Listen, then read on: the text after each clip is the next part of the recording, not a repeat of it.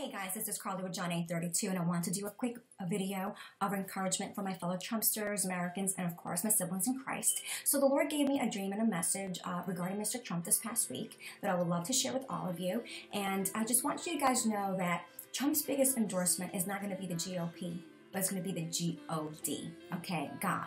So on May 1st, the Lord gave me this dream, and the dream was where I saw Mr. Trump at the convention. He was by himself. There were people on the floor, like standing on the floor, the center floor of the convention, but many of the rows on the sides of the convention were empty. And it kind of felt like the GOP stood him up. So then I saw Mr. Trump, and he also noticed it too. He was kind of surprised in the very beginning, but he shook it off so quickly, and then he just approached it so confidently with an "I don't need them" attitude, and he received the nomination. So I felt that after I woke up that the Lord was telling me to share with all of you that we are not supposed to trust the GOP whatsoever, whether it's now or whether it's later, and that we must continue to pray and continue to vote. Okay, here's the message that the Lord gave me back on this past Friday, 2 days ago. He said Trump's biggest endorsement is not going to be the GOP, but it's going to be the G.O.D. And I'll repeat, it's God's endorsement is all that matters for Mr. Trump and for this nation. Okay. The truth of the matter is, there are a lot of truth and spirit believers who are hearing from the Lord prophetically, and many of us, thousands, hundreds of people know that God has chosen Mr. Donald J. Trump for a time such as this, and has chosen him to be our next president for America. So all I can say is the following: see, mankind, we're not in control of anything. God is in control, and his name is Yahweh, Jesus, and the Holy Spirit. And what he has ordained, no man, no woman, no devil from hell can stop it. All right? I want to remind you all that God is the Alpha and the Omega. He is the beginning and the end, and he will have this way, and nothing can put a damper on his plans. Okay, so all I can say is the following. I'm going to give you some scripture as a brief reminder that the Lord Jesus Christ is the one who's in charge, because he changes times and seasons. He deposes kings and raises up others. He gives wisdom to the wise and knowledge to the discerning. For my thoughts are not your thoughts, neither are your ways my ways, declares the Lord. The Lord does whatever pleases him in the heavens and on the earth, in the seas and all their depths. Many are the plans in a person's heart, but it's the Lord's purpose that prevails. The one enthroned in heaven laughs, the Lord scoffs at them. It's funny, when I watch the news, so many people are explaining this phenomenon, what's going on, his polls keep rising. You want to know the truth? Here's the truth.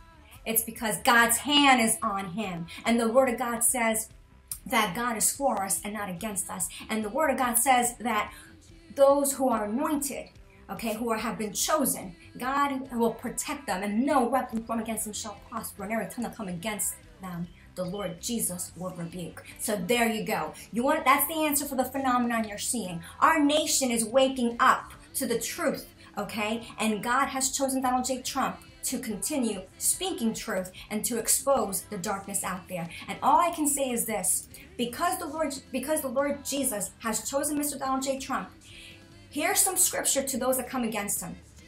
Do not touch my anointed ones, do my prophets no harm. But if it is from God, you will not be able to stop these men. You will only find yourselves fighting against God.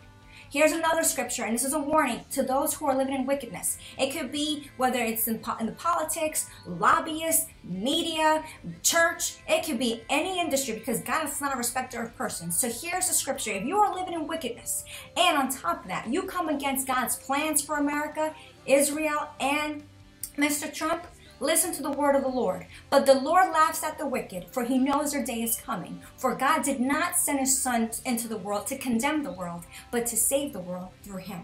So, folks, join me in prayer as we lift up Mr. Donald J. Trump to the Lord Jesus Christ. God, we pray that you increase the protection, the anointing, the favor, and the blessing over Mr. Trump, his family, and his inner circles. We pray that you remove every hindrance and surround them with people that fear you, Lord, and are in agreement and alignment with the plans that you have for America and for Israel and for the rest of the world through your servant, Donald J. Trump. Give Donald your heart, Lord God. Give him the heart of David, a man after your own heart.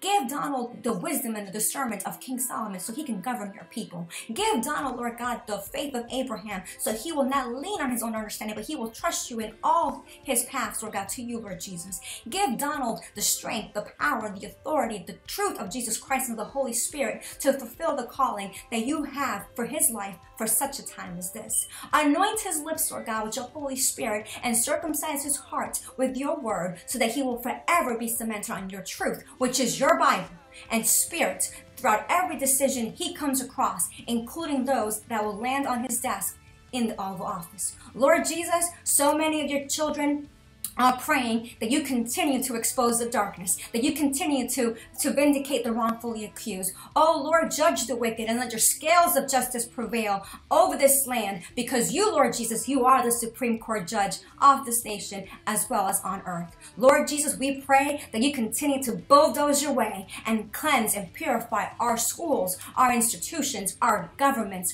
our workplaces, our communities, and our churches in Jesus' name. We pray, Lord Jesus, that you tear down those spiritual walls of Jericho, tear down those temples of Baal, and Lord God, we pray that you flick off the corrupt, the demonic spirits of perversion, perdition, paganism, Freemasonry, and corruption off this land in the name of Jesus. We pray, Lord God, that you heal her, forgive America, heal her, restore her, make her brand new, Lord God, and make America great again, one nation under God. Lord, we pray and we thank you, Lord, for your love, mercy, and grace that you bestow upon so many of your people, all your children, Lord God. And we thank you, Lord God, for speaking prophetically to so many of your children in this hour, and that in which you have told many of us that you have chosen Donald J. Trump as our next president. God, we thank you in advance for what you're going to do for America, what you're going to do for Israel and around the world, and we are ready for revival so your name will be glorified again. So folks, be encouraged, pray relentlessly, and remember, God's endorsement, G.O.D's endorsement, God's endorsement is the only one that Trump has and that we all need, and nothing else matters. So take care, God bless, and I'll talk to you guys soon. Bye-bye.